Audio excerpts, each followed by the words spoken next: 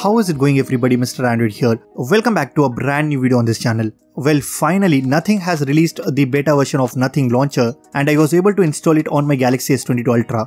This launcher is only available for selected devices like the Galaxy S21, S22, Pixel 5 and Pixel 6 series of smartphones.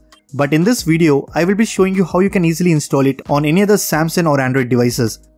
With that being said, today let's take a look at all the features that you get in this launcher, and also I will be showing you how to install it on your Android device. With that said, stay tuned and watch this video till the very end. Also, let's aim for at least 1000 likes on this one. So drop a like, leave a comment and let's get started. First, let's talk about the launcher itself. This looks very similar to the Pixel launcher that we get in Google Pixel devices. It's a very simple and a minimal launcher.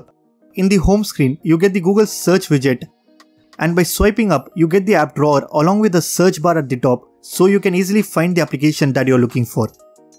Apart from this, when you long press on the home screen, you get these options that are home settings, widgets, wallpaper and style. If I go inside wallpaper and style, here I can enable or disable the wallpaper scrolling.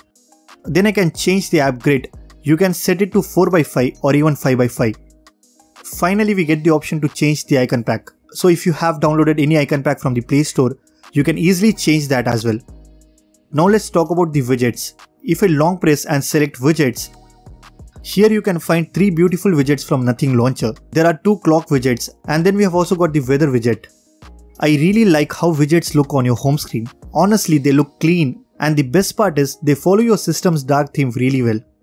So whenever you change from light to dark mode, even the widget's background will change automatically. Apart from this, when you long press on any icon, you get this option that lets you maximize the size of your app icon. So that's all you get inside this launcher. I really like the widgets and I think it feels extremely fast. Now let me show you how you can install this launcher on your Android device. No matter which smartphone you are using, all you have to do is head over to this video description and there you will find a direct link that will take you to this page. Now scroll it down and click on this option that says download APK.